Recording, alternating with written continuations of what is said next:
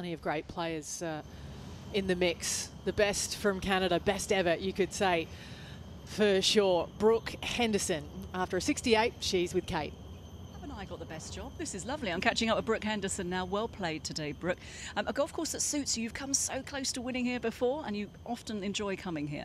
Yes, I definitely love coming here to Singapore. It's one of my favorite events. My sister, too, she loves it here. So we always have a lot of fun and excited to be back because we missed it the last couple of years. But nice to get 2 solid rounds of golf in and looking forward to a good weekend. Yeah. Now, I imagine this course really suits you because the par 5s are gettable with your distance off the tee. Is that your mindset going into the weekend?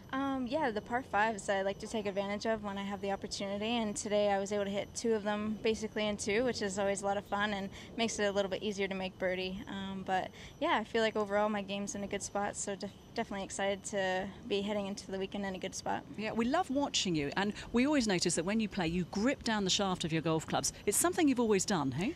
Yes, I started playing golf when I was 3 years old, and I started choking down then and just never got to the end of the grip. But I just feel a little bit more comfortable. Accuracy is a little bit better as well. I do lose a little bit of distance, but I think it makes up for it in accuracy.